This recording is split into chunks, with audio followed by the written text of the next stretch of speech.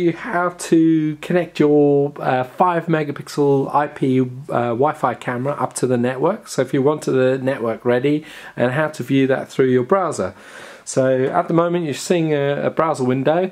This is just showing our website, and what we need to do first of all is with your mini IP camera is what you need to do is you need to just connect the cable on the IP camera.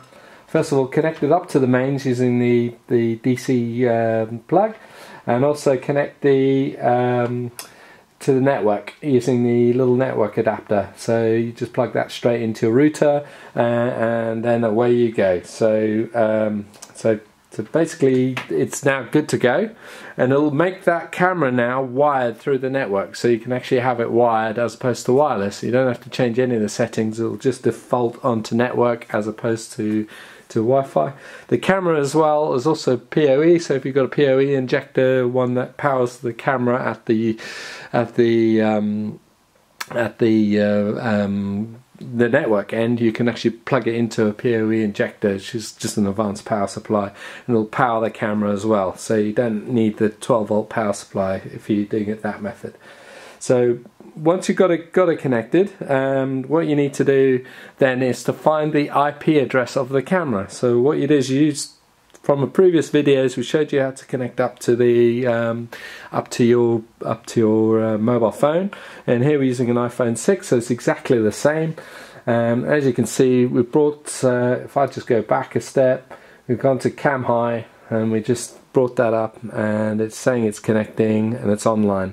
So the camera's online on the network, and if we push the little cog button and then if you go right to the bottom and you go to device information, and on there, right near the bottom, IP address, that's the IP address. An IP address is its unique number on the network. So that's what we need to find, that number, in order to put it in the browser window up there. So as you can see, it's 192.168.1.96. Now it might be different on yours, so just check it through the device information, that will tell you. Now once you know that information, all you need to do is you just go into your browser, and then all you do is you type, there we go, oh there's a little delay there, if you type that in, and it should come up with that basically that window there.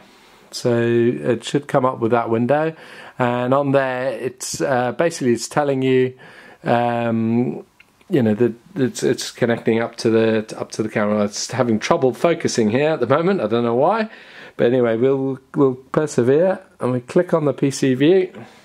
So once that's connected, and it probably may ask you for, it may actually ask you for a we just pop that camera over there, and it may ask you for a username and password. The username and password is admin, and it should just connect up, and then your browser should remember it. So now you see that's the whole interface. On that interface, you can use any browser. Here we're using Chrome, but you can use Firefox or Internet Explorer, or on a Mac you can use exactly the same. So what you do is you just, on the left hand side you'll see some settings. Don't worry about the zoom controllers or anything. I've just made it out of focus again, so to apologise. Here we go. So and then basically I'll just alter it slightly, get that focus just right. There we go. There we go. Right, that's better. Sorry about that. Yeah, so ignore the settings on the left hand side, and basically you can, because these are sort of for pan, tilt and zoom cameras, you click on the settings, and as you see there's a whole load of sub menus on the left hand side. You can go from you can go straight into the video. You can either change the video resolution and its frame rate, and even the keyframes, and that's for your main stream and then your sub stream, because all IP cameras, they run several streams at once. The lower substreams are perfect for sort of mobile devices to keep the compression really low, but you can change all the settings on there. And don't forget, if you change the settings with that, you just click apply and it'll change them. Now I'll quickly go through all of them. That was video. OSD is the on-screen display, and that's the little message that's actually on the video. So basically you can change IP camera to anything you like, L-box camera or Nestbox camera or anything you like. So you can change that there. You can also change the location from top left, top right, any which way. You can even include the time and date stamp and any other information that you want to. So don't forget to click apply when you've done that, and then you go to now we go to image, and then on the image you can change all the settings for the actual image quality. So you can slide these sliders up and down, so you can change the brightness. You can see it changes it. And that will physically change the spec on the camera. You can even flip it or mirror it. You can also change all the advanced settings like WDR or even tweak the night vision when it kicks in or not, and the threshold and the cut time. So don't forget also just to click apply when you've done that. So, and then audio is exactly the same. It normally uses G711 as compression. You don't have to change that. You can turn the audio on and off, and the same with the substream, which is really good. So that's basically all the image settings. And then the network, if you go to network, this is where you can change the network settings. So if you want a specific IP address, you can change it off dynamic. At the moment, it's set to dynamic, which means the router or whoever masters your network will assign it an IP number, and that can be prone to change if it's set to dynamic. You can set it to a specific IP address, but just make sure that when you set an IP address that you set it with the first three sets of numbers are identical, the last one is different and doesn't clash with anything on your network. So that way you can know there's a fixed IP and you can see it, but it's not crucial to do that or to change that.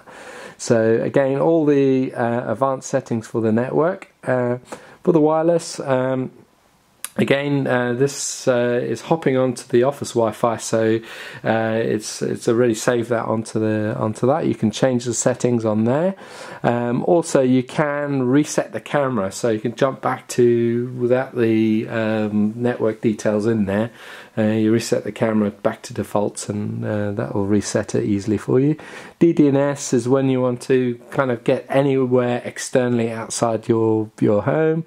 OnVIF is just a standard protocol for viewing the camera on an OnVIF compatible device. A lot of network recorders use this, and it's actually brilliant. It can be detected on most top-end or high-end recorders, including Hikvision and all manner of other recorders can pick up this little camera, which is really good. And you can change all the settings. P2P, that's peer-to-peer. You can connect directly with your camera. That's its little ID, which it uses, which you see in the app.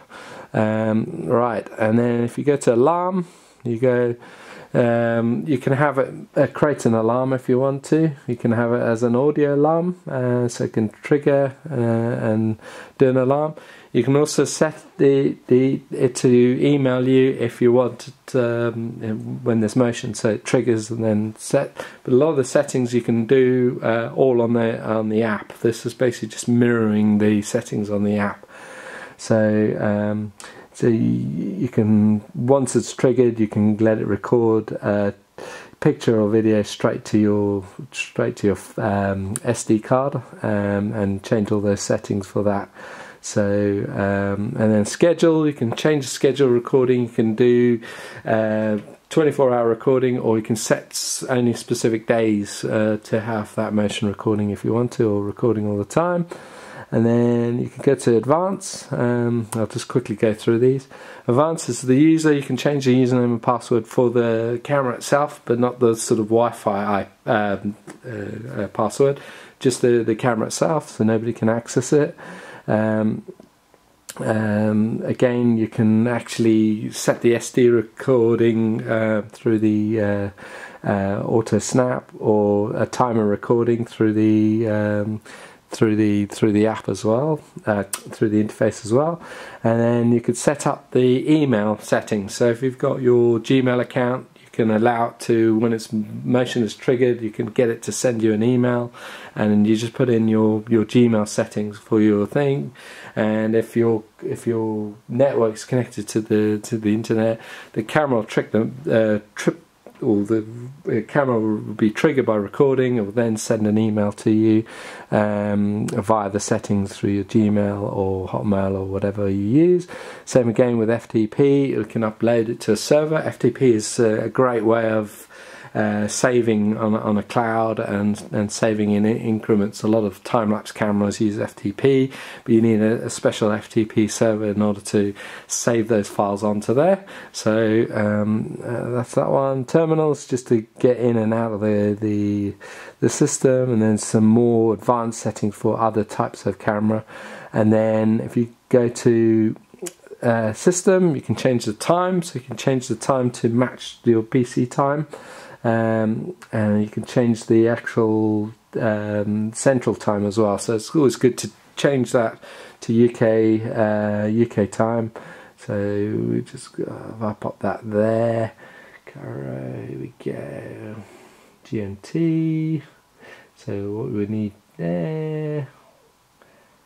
Okay, so GMT. Oh, there it is, London. Okay, there it is. Okay, and you push apply, and it'll save it, and now it's on GMT time.